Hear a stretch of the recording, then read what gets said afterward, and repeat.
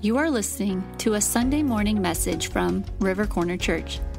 River Corner Church is a growing church community of everyday people who gather to worship God, follow Jesus, and journey through life together. You are invited to gather with us on Sunday mornings at 10 a.m. If you have any questions about something you heard in this message, or if you want to learn more about our growing church community, visit us online at rivercornerchurch.com. Well, it's good to be here with you all today. Again, I think I preached here one time before, and I think that's all it is. But it's been a pleasure to meet with Jeff often and to stay connected with him and what's going on here. And I feel like it helps me to be able to pray for you folks, and as you continue to see what God's mission is here for you at this church.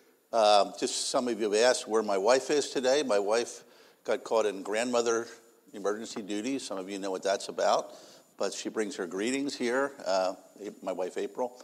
So, and she'll probably watch the service online. I don't know. Maybe she is now. So I don't want to say anything bad about her right now.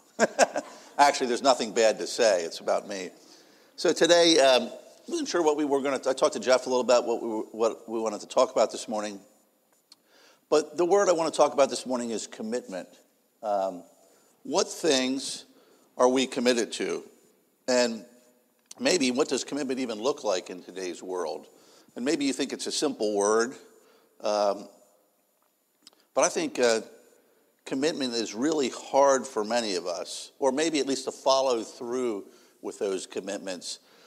For instance, let me give you for instance, for every year, about the end of December, I started thinking about what my New Year's resolutions will be. Well, they're really commitments. And it's crazy because about every year I make a New Year's resolution, and about 20 days later, it's out the window already. Any of you know what that's like? So what does that say about our commitment? You know, it might be, I need to lose weight. How about 10 pounds? And, you know, for a couple of weeks, the dieting's good, and pretty soon it's gone, right? So year after year, it doesn't seem to make a difference. Commitment is often defined in today's world as something that we invest in, but until things get too hard to keep invested in them. In other words, so there's not, the word commitment at heart means your commitment to the end, but we have blown that over and over again. And unfortunately, our ability to commit to things of faith has gone the same way. We say we want to pray and have devotions every day. Well, something got in the way, and pretty soon we're lapsed on that, right? Or we want to read through our Bible in a year, and we get going, and we have failures, and then we feel bad, and it kind of drags us down. And what about church? We say, well, what does this church have for me today? And some of you have been going to this church for many, many years. You've been through some tough things and some ups and some downs, and commitment to that church really builds a relationship with one another. It builds a community of faith that has each other's backs. And I think that's getting to what commitment's really about. Commitment's really about relationships.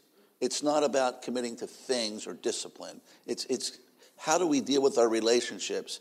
And I think we're so distracted and busy today by the different things we can be part of, and we somehow think that we can we can make our own priorities for our own life.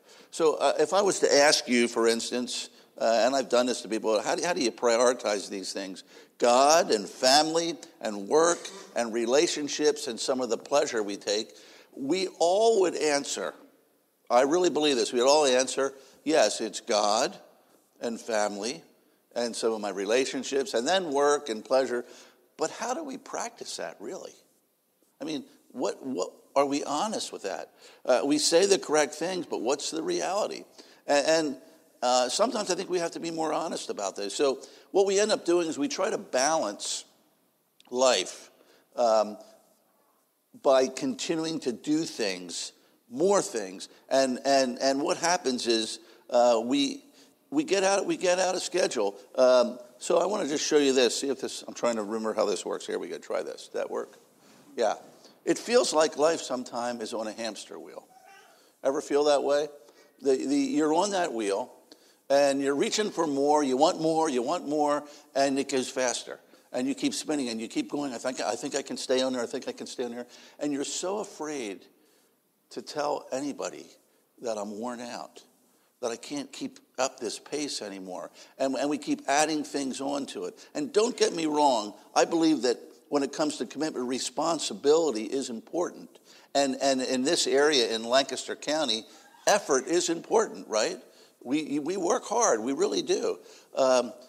But the more time we spend on the wheel, the more it keeps going faster. So living like this just gets us out of breath. Life goes on each day, and we feel like we definitely can't say anything to anyone, including those closest to us, which is hard, because we feel like they might think there's something wrong with us. Well, Joshua has gotten to a point in his life. Let me just recall Joshua's life. He was one of the two spies. Remember when the Israelites were scouting out the land? He said, "Yep, the land's good." Ended up spending 40 years wandering in the wilderness. He finally is there and is put in charge when he's about in his mid-60s. So he's even a little older than me. Some of you know what Joshua was going through. And the next several years for the Israelites was a fantastic time. They trusted God fully. God led them through some huge battles. And they had conquered where they're living in this land of plenty. I mean, Joshua's been sitting around eating these grapes that they say were so great. Honey, milk was flowing, and the people were enjoying life. And now it's about 30 years later when we get to Joshua 24 today. He's 100 years old.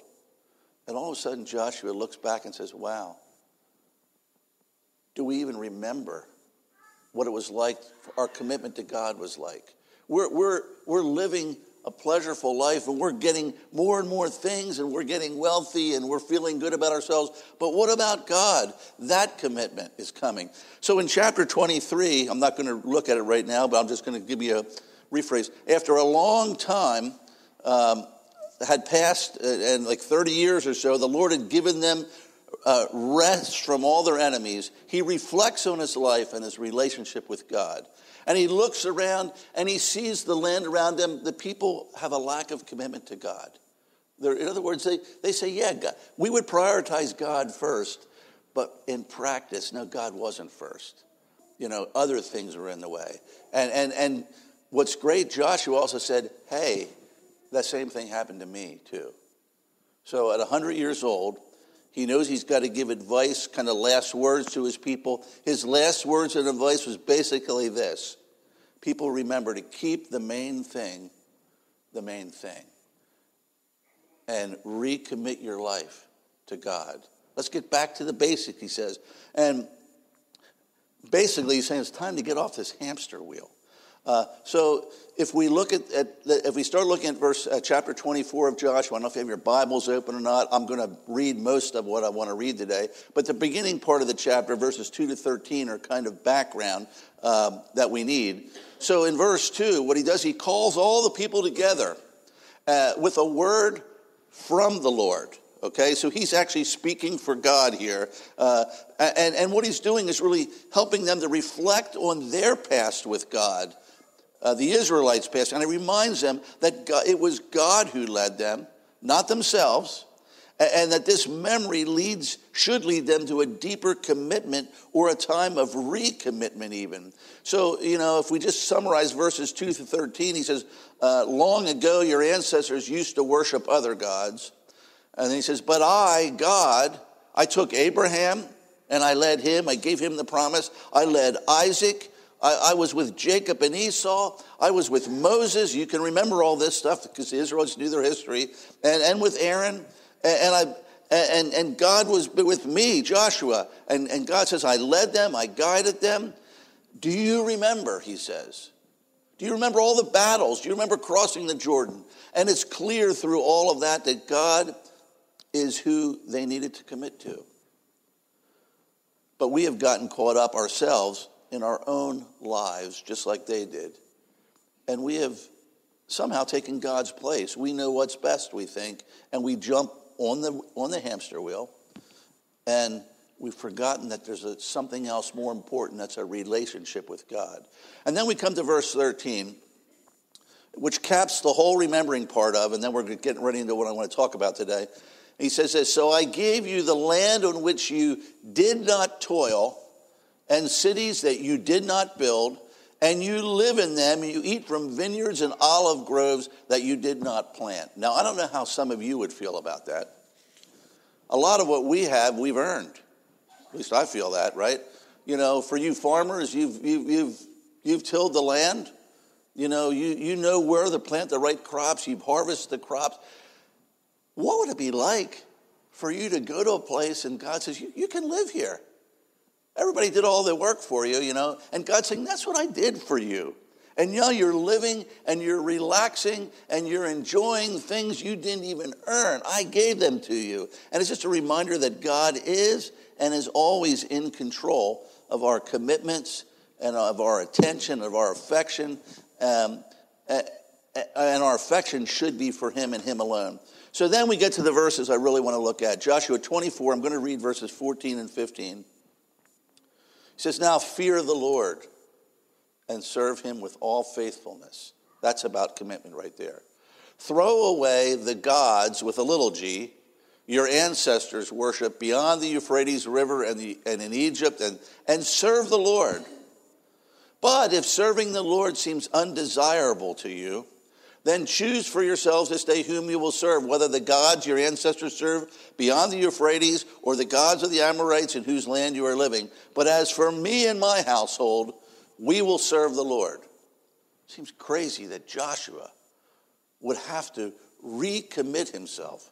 Joshua, the commander, the one who trusted God, the one who led, yet he himself has to rededicate, recommit. And I think God wants us to make that choice for ourselves too. And there's three things really that he says right here that are important for us to know. Fear the Lord. In other words, be in awe of who God is and what God has done in our lives. And then serve him in all faithfulness. I don't know what serving means for you. It means different things for all of us. But it means to go out shining the light for God in all we do. And showing God's love to others. And to throw away the other gods. Man, that's the hardest one for me. This time of year, you know what? I love football. It may be a god. In fact, most people tell me it is.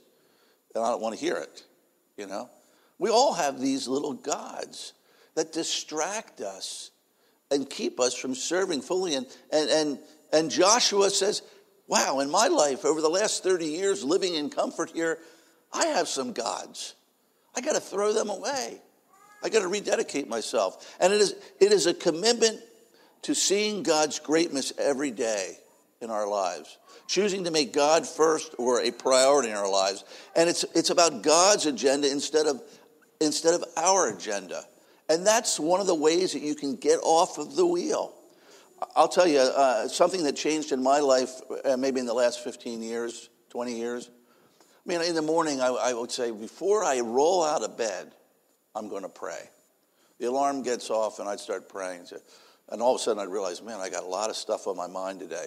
So, Lord, help me with this. Please help me. Help my wife with this. Help my kids. They need help today. Help my family. Help these, blah, blah. And before you know it, I get out of bed, and I'm really worked up. Man, there's a lot of stuff going on. It's done now. You know what I pray in the morning?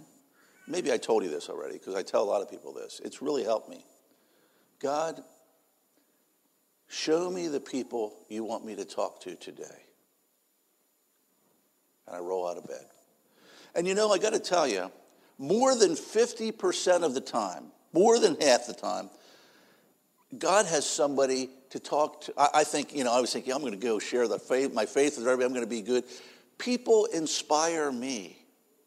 More than half the time, God sends people to encourage me.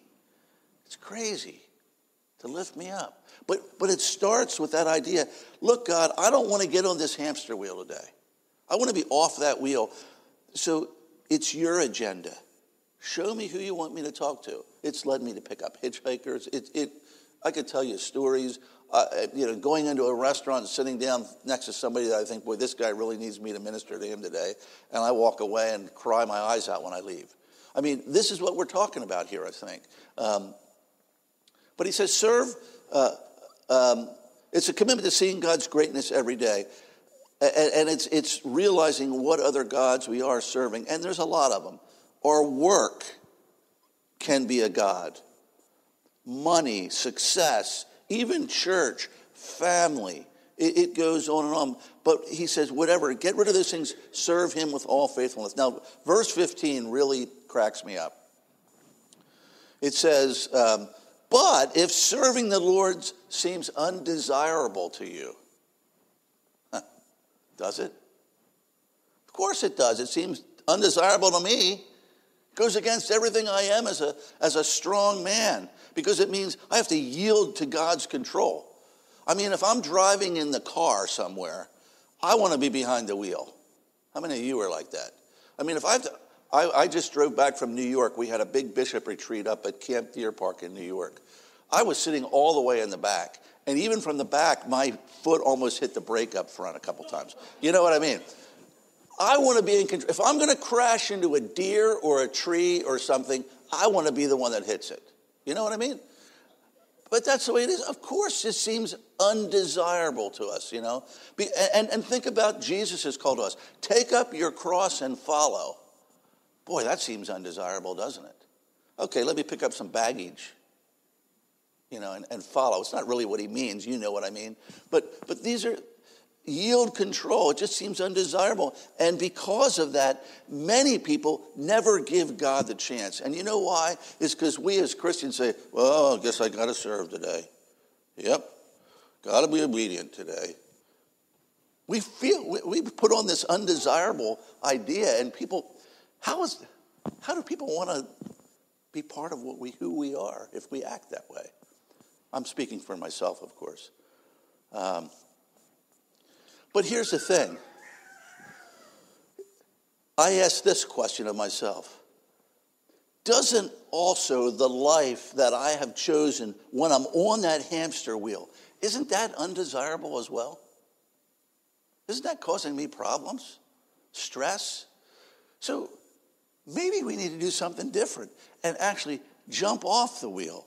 And many lives and families suffer from this lack of direction and vision. Joshua says, as for me and my household, we're choosing to serve the Lord. And I believe the truth is, for our families and our children's and our relationship that we have around us, our spouses are longing for us to make that choice for ourselves and for our families as well. Well, then we get to Joshua 24, verses 16 to 18. Let me read that for you. Then the people answered, far be it for us to forsake the Lord to serve other gods. It was the Lord our God himself who brought us and our fathers up out of Egypt from the land of slavery and performed those great signs before our eyes. He protected us on our entire journey and among all the nations through which we traveled. And the Lord drove out before us all the nations, including the Amorites who lived in the land. We too will serve the Lord because he is our God. Okay, so they heard all that Joshua said, the reminders. They grabbed a hold of them. And what I say is people are often attracted to those who are willing to be decisive. Joshua was a witness to them, and they were attracted to him. I'm always amazed at how when we're able to share stories with one another of how God has worked in our lives. It could be through illnesses, it could be a relationship, it could be whatever it would be. When we tell those stories, people are attracted to that. I am. I love to hear testimonies, It encourages me. This is what's happening here. A commitment like Joshua's, his verbal statement is powerful. People remember, and we see God in our own lives because we're finally able to look outside of this wheel, and it's freeing. And we say, oh, wow, there's a world outside there that looks more peaceful than the one I'm living in. I'm free of all this, free from all the chains and bondages of life that the wheel brings us. But the thing is, it's one of the hardest things to do, to accept that freedom when we've been on that wheel for so long. Your verse that you have, I didn't put it, it talks about freedom, right? I have a story about freedom, which really helps me. I used to do a lot of long-distance running, so ran marathons. So every Saturday, I had a job that I worked till noon, and then I would put on my running shorts, and I'd run an 8-mile loop. And then I'd end up at home, and then home for the weekend. Well, that 8-mile loop had a road on it where 2 Doberman pinschers lived. And they had a wonderful electric fence. They're a wonderful thing. So after, passing that fence with these Dobermans just salivating to get, prime Mike Clemmer calf meat. I could tell that's what they wanted, we didn't think about each other anymore because they couldn't get to me, right? So it was back in the days when I would run with those Walkmans, the batteries would go out every 2 hours of use, but I was listening to a Michael W. Smith CD, I remember it very well, and all of a sudden I get to running for this place, and these 2 Doberman pinschers are standing in the road in front of me. Well, the first thing that happened, I went, ah! And my Walkman flew, and the batteries rolled and all that, But they looked and they growled, and you know what they did? They ran back into their yard. And I kept going. And I've thought of that so often. Those Doberman pinschers finally got off their hamster wheel, or they broke the boundary that was keeping them tied into that place. They were free. And they didn't like it. It was a new world out there. They ran back to their comfortable little world.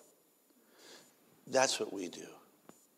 Look, we've gotten pretty good at living with our pain, our broken relationships. We're on that wheel. Okay, I just keep going. I can forget it. I can live with this. I can live with this addiction. I can live with this. I can live with it. And then we get off of it and we go, wait a minute. Now I got to take head on some of these things off the wheel. And the thing is, when we step off the wheel for God, He's with us. And He'll take us through that. But that freedom part is so hard to get through that we just don't. Freedom is why Jesus came. Galatians 5:1, Paul says it so well. He says, it is for freedom that Christ has set us free.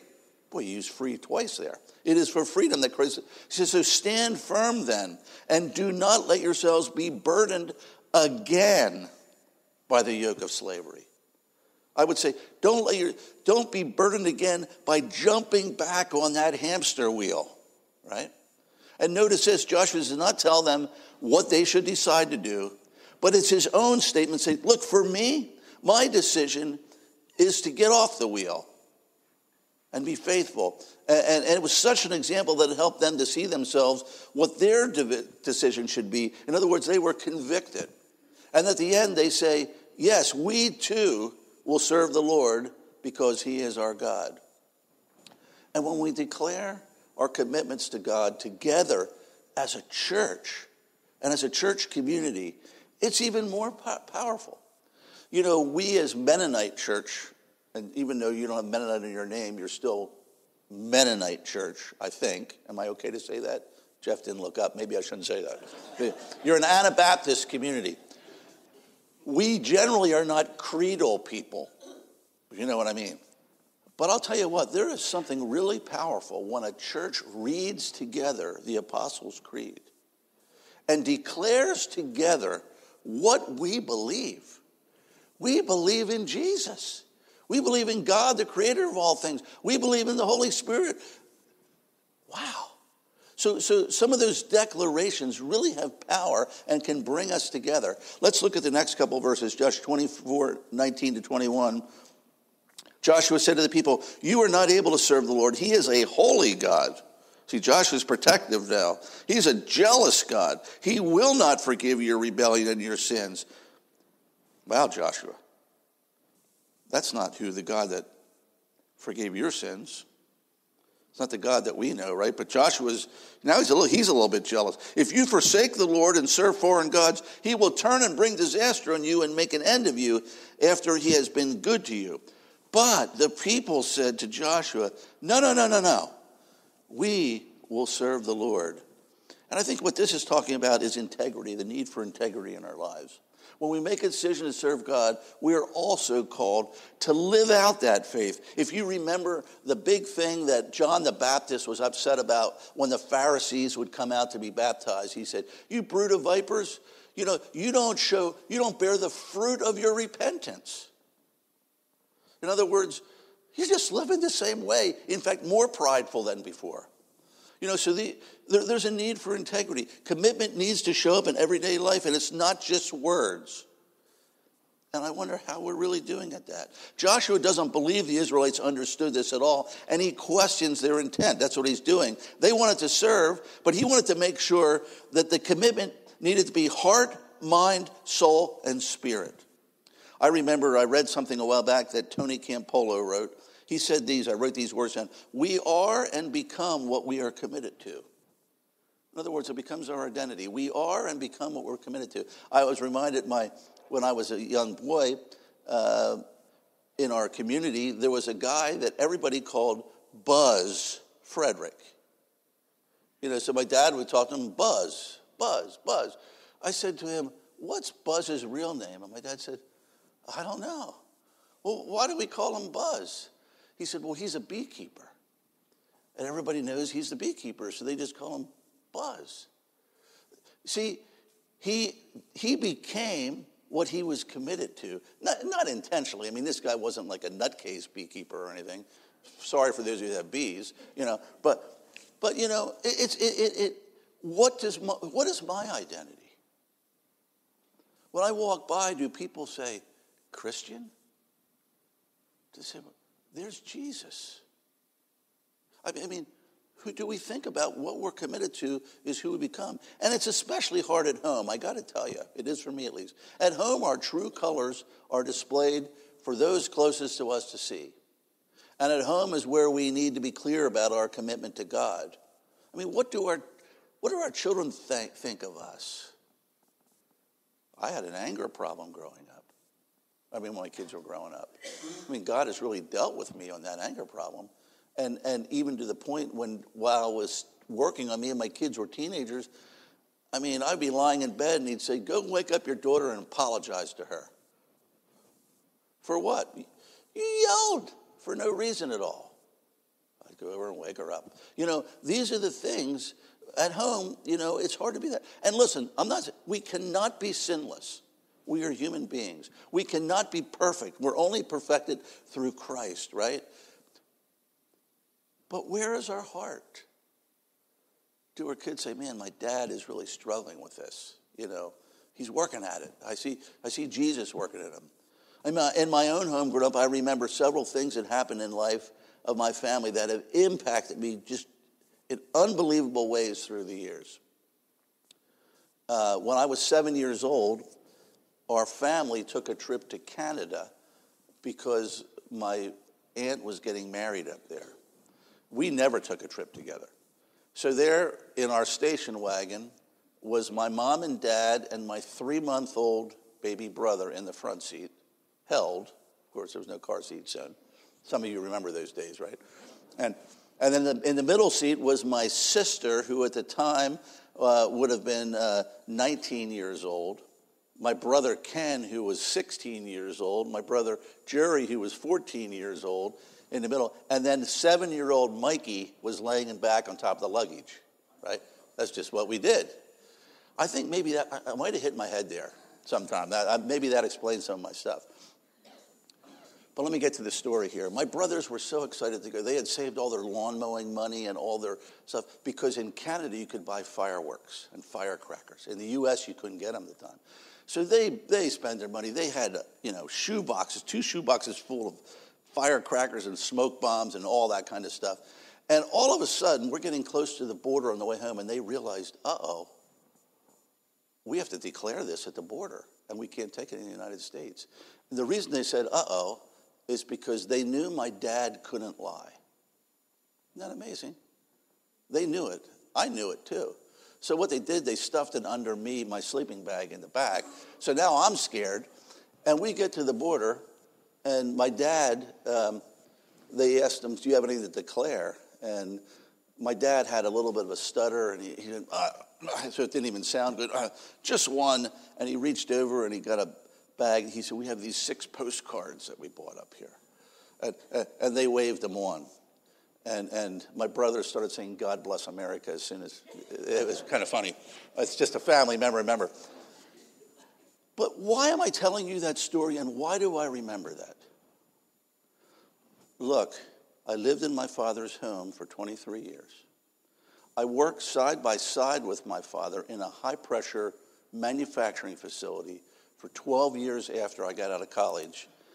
I can tell you, I never heard my dad lie, ever. Living in the home with him. And I never even heard him swear. And I know that my dad cannot say the same thing about me in either case.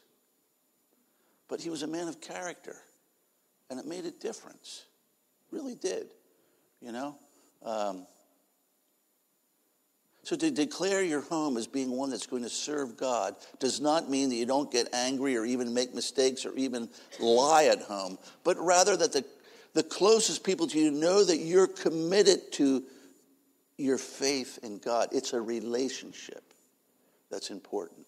Well, let's read on and get this thing finished. After Joshua's warning about the seriousness of what they were committing themselves to, the people responded in complete commitment. And here it is, verse 22. Then Joshua said, you are witnesses against yourselves that you have chosen to serve the Lord.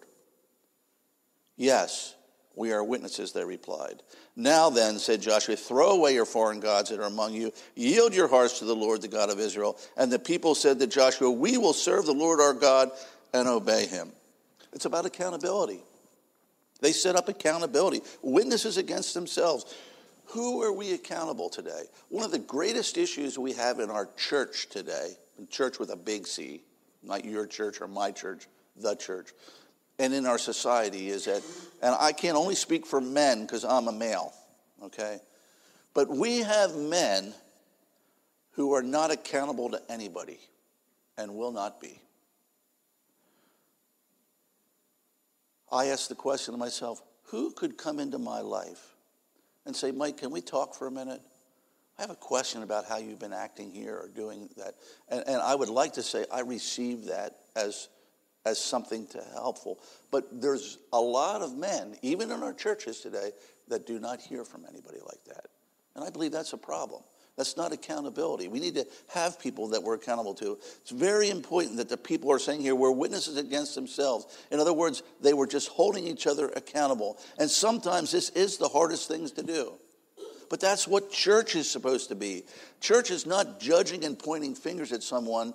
I hope that if someone came into your community of faith here, someone that was really struggling, I don't know what it would be. Maybe they said,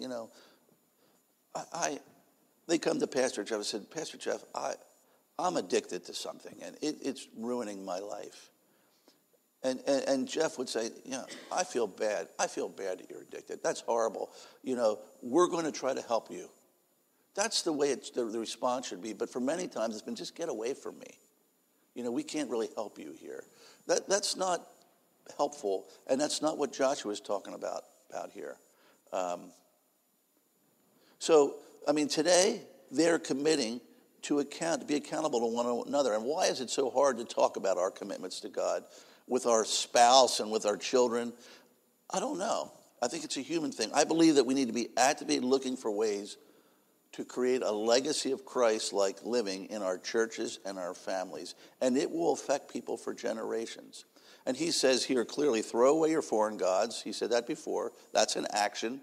Stop being committed to those things that you shouldn't be identified with. Yield your hearts. Again, here we have that yield thing, which is so hard. To hand over possession is what yield means, to hand over possession, proving that we are making life changes that are consistent with what God requires of us. And then finally in verse 25 to 27, we see this. On that day, Joshua made a covenant for the people, and there at Shechem he drew up for them decrees and laws. And Joshua recorded these things in the book of the law of God. Then he took a large stone and set it up there under the oak tree near the holy place of the Lord. See, he said to all the people, this stone will be a witness against us. It has heard all the words the Lord has said to us. It will be a witness against you if you're untrue to your God. So we need to put up markers. I don't know, throughout Joshua, they put up all kinds of markers. It's amazing. What are the markers that we put up? As human beings, we forget so quickly our commitments, and markers can help. But Joshua knew this, and that's why it is his last act as a leader. He knew that the actions of the fathers and mothers and grandparents and uncles and aunts are committing themselves to God and God's service that will yield much fruit, so he wanted a reminder to be in front of him all the time. I want to finish by reading a letter that I came in contact with a number of years ago. I didn't know about it till about 10 years ago. Here's what it reads. Our home is one of the many which were blessed by the recent revival in the Franconia Mennonite Conference. We thank God that he has forgiven our sins and has given us victory over them. He has taken the misery of sins out of our hearts and has given instead the peace and joy of a born-again child of God. He has taken away old desires and has given us new joy in serving him. We pray for the power of the Holy Spirit in our lives that we may grow daily in our Christian life and be a witness for him everywhere we go. And we look out into the future. Our prayer is that God may have first place in our hearts and our lives and in our home, so that we and our children may know him as Savior and may be able to serve him better. This is signed by Mr. and Mrs. James Clemmer, Satterton congregation, in the Gospel Herald in September of 1951. That was my dad. So he wrote this letter 10 years before I was born. He had 2 children at the time. He worked in a feed mill all his life. Dusty, dirty, hardworking man who changed the lives of many of his employees. Many came out of prison. Many were taken off the streets. At his funeral, you should have seen the line. But in 1951, he and my mother put up a marker by writing this letter to the Gospel Herald. And I say today, is it a coincidence that my older brother Jerry, who was born 2 years after this was written, has been in full-time ministry since he's 18 years old, and he's now 70? And that I wrestled with a call to ministry and finally gave in 22 years ago. The markers we set up of the commitments we make do make a difference. It doesn't matter how old or young you are. You're never too old to put a marker up. Joshua put his up at age 100. 100. And it made a difference. So here's the final thing I just want to review. The 5 things that Joshua said is: be decisive and take a stand for Christ. Be willing to share your decisions publicly. Live lives of integrity. I know it's hard, but because you need to be accountable for your decisions. Put out markers of remembrance and witness. And then I finally want to just ask these questions at the end here. What are areas in your life that you need to rededicate to God? That's what recommitment is, or making a commitment again. And then I make it personal. In my life, blank is something that keeps me from recommitting my life to God. What is it? I know there's always things in my life. There's little idols. There's little gods. What are they? Will you join me for prayer? God, we thank you for your words of Scripture today, the lessons from Joshua, an old man, a wise man, a man who knew you intimately, yet still looked at his life and said, Lord, I need to recommit. I don't know where people are today. Maybe you feel like you are on the hamster wheel. In fact, you're just hanging on to the hamster wheel and letting it spin yourself. That's a hard place to be. I think we've all been there. Lord, I just ask for those folks that you would grant them the courage to be able to step off. And when they do step off, that they would realize that you're with them and you would send people to encourage them. For others that just need a new word of encouragement to say, keep going, and maybe just a recommitment, just a check-in again, or maybe it's like an oil change, a spiritual oil change, Lord. Whatever it be, Lord, I just pray that whatever is blocking that today, whatever is the barrier, that you would allow people to just make that commitment in their heart and put up a marker somewhere. We thank you, Lord, for what you're going to do. It's in Jesus' name we pray. Amen.